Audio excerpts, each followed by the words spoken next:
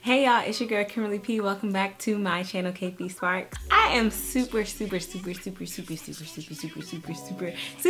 to team up with Mented Cosmetics once again to show you guys some new products by them. They have a bomb eyeshadow palette that they sent me, and they have some bomb lip glosses. And you know you need to keep your lips moisturized as the winter and fall weather comes along. I did do a review for their lipsticks beforehand, so check out the card section to check out that video. First off, let's get into this packaging.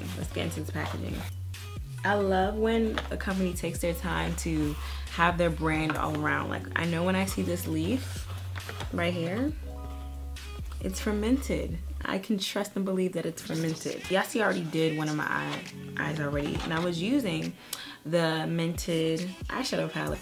A major key when it comes to making palettes, you gotta have a mirror.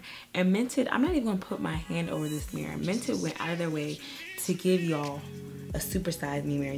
I'm gonna even just show you how big it is.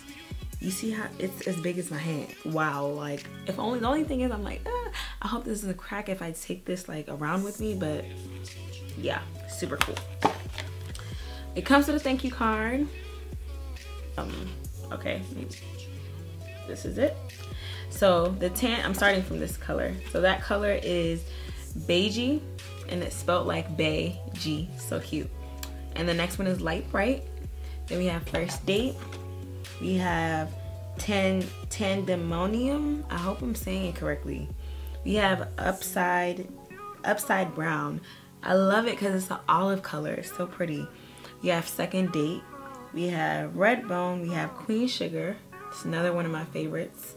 That would actually use on my eye. And then we have brown out.